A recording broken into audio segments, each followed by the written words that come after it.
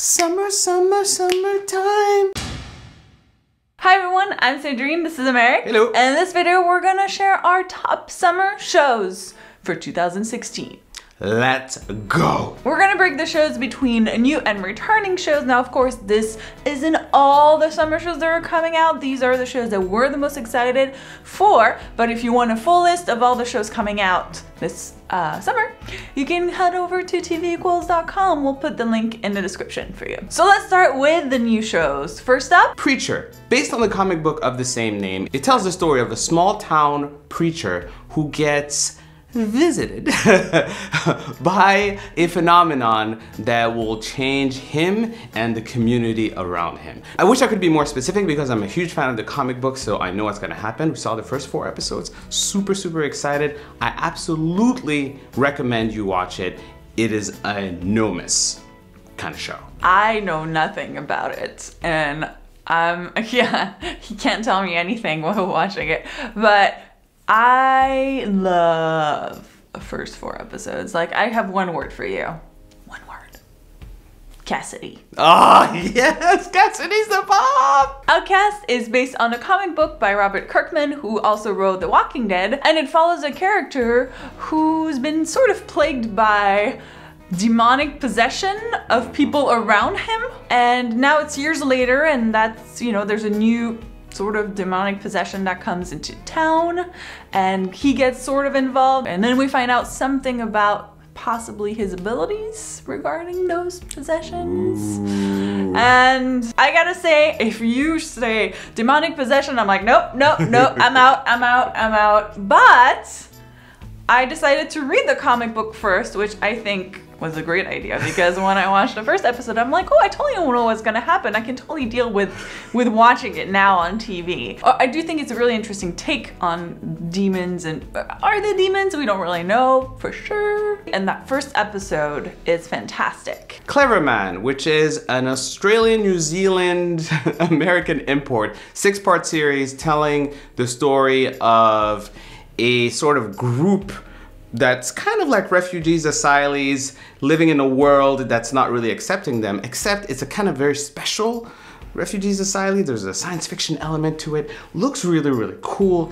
I'm very interested in watching it, and I encourage you to try it as well. Animal Kingdom. Now, this is based on the Australian film of the same name, and it follows family whose matriarch is quite powerful and leading them into maybe not so legal stuff. It's a family crime drama, and from the look of the trailer, because I haven't seen the first episode, it looks like it's definitely all about character development, character story, driven story. To me, it reminds me a little bit of, you know, the Southland type shows that you would see on TNT.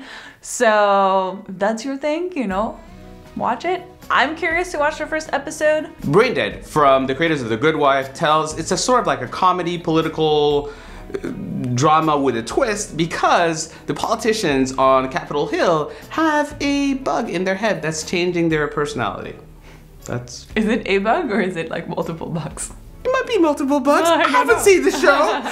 I mean, I usually like political kind of shows, and I like the political kind of comedies. So this could be a nice little fit, could be a mix between Veep and The Good Wife.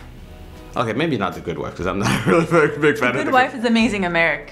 You don't know what you're talking about. All right, moving on. Feed the Beast. This is a story of 2 friends who decide to open a restaurant, but they also have some personal drama, including one of them looks like he's coming out of prison and is maybe in debt, and the other one looks like he just lost someone, so he's still grieving. And it stars David Schwimmer and James Sturgis, which is mostly why I'm kind of interested in watching it. So again, looks like another character drama. Not for Americ. I might like it. I'm curious, so I'll watch it. The Tunnel, a UK remake of the Swedish acclaimed series, The Bridge. This time, the twist is it's focusing on the tunnel connecting the UK and France, and the 2 cops that are going to be working together. One of them is going to be French and one of them is going to be English. So there you go. If you liked The Bridge, this might actually be an interesting sort of like twist or a new approach to this whole storyline. So, you know, it's not like they're doing it a shot by shot. So it's gonna be interesting to see how that goes.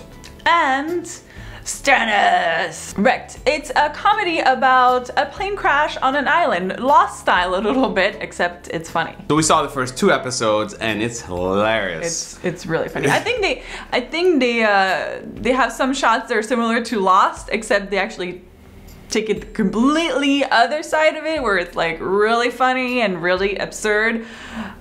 I really enjoyed it. And it's raunchy comedy too. It's not like PG at all. No, this is like really great.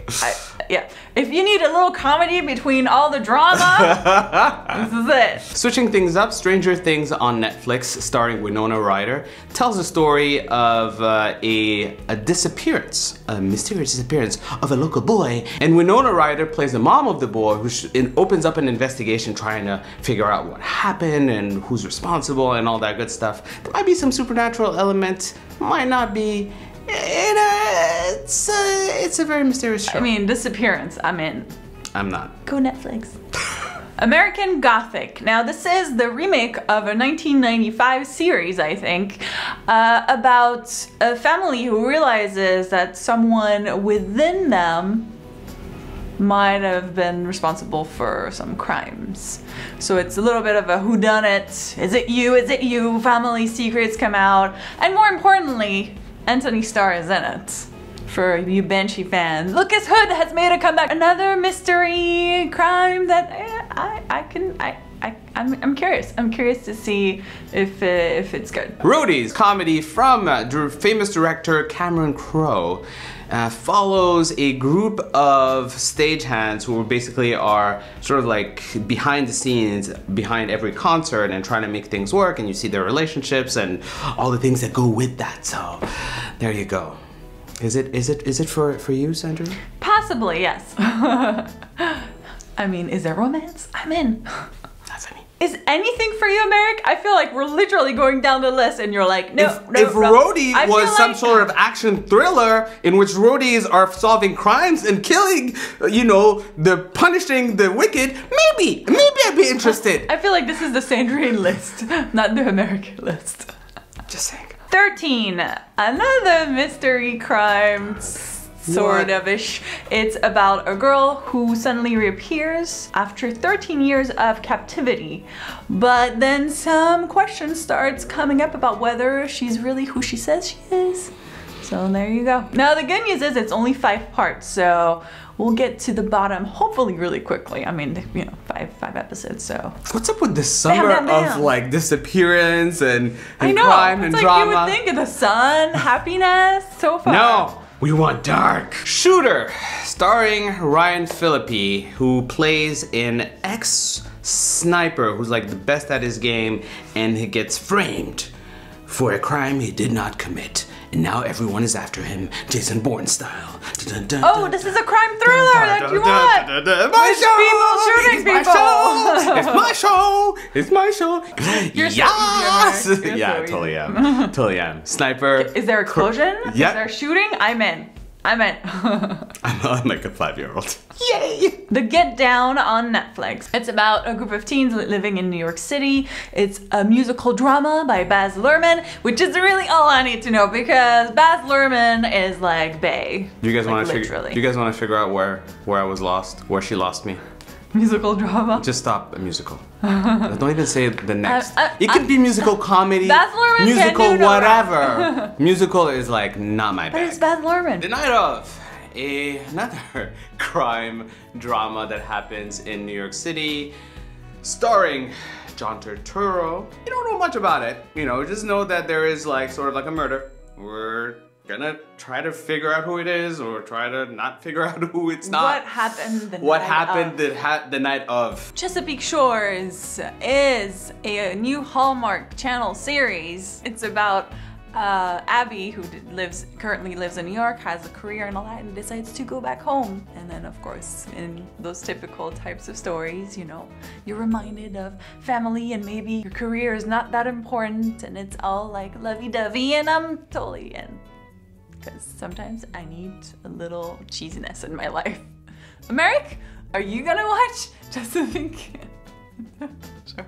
And that's all for new shows. So apparently the theme for the summer is crime, crime, crime. Drama, depression. Possession, sad, don't go out. You know? Just stay in. Except for Ray. So get it. But there's also a lot of exciting returning shows, so we're gonna talk about them now. Starting with Killjoys. Yes! Oh God, So excited for Killjoys. Second season. Second season. It's bounty hunters in space for those of you who don't know and watch it yet because it's amazing. Bounty hunters. Hunters in space. It's just one of our favorite shows. If you haven't caught up, Watch please watch it. I think it's on Netflix. Give it a whirl. It's so amazing. Good. In the same vein, Dark Matter. Sci-Fi Fridays. Sci-Fi Fridays. Also in its second season. Awesome show. Just great ensemble cast, great mystery. This is what you should do. You should watch Killjoys and then watch Dark Matter. And then just prep. These are the shows you must watch this. You must absolutely watch those. Yeah, absolutely. If you're a sci-fi fan, you're in luck. Wayward Pines. Season 2 takes place after the events of Season 1. So if you watched Season 1, which was actually really good. I didn't expect it, but I watched it all. Really great. I mean, the cast has changed a little bit. Obviously, some characters have died, but now we're taking a new character that just arrives at Wayward Pines, and it seems like we're gonna find out what, you know, what his deal is or how he adapts to life there. Major Crimes coming back as well. This is Americ's show. It really like, is. He loves this show. No, like I legit love that show. Started with The Closer, moved on with Major Crimes. It's just one of those shows. I cannot stop watching it. Unreal, Season 2. That was such a huge surprise in Season 1. Such an addictive show, so much drama, so much craziness. It's the behind the scenes of like a Bachelor type show that we follow. So you can imagine, like the behind the scenes is even crazier, I feel like the show itself. Mr. Robot coming back for a second season. Have to admit, we started watching the first season, we loved it, but we didn't quite finish it, so we don't know what happened. We really need to catch up. We need to catch up. We need to catch up because we really want to start watching season 2. Orange is the New Black, back for a new season. I just binge that show every time. It's about female inmates in prison and sort of their lives and relationships and everything that's going on in there. Such a fantastic show. Every season is amazing. I love it. When it comes out, it's usually binge for like 2-3 days and then I'm done. Impastor.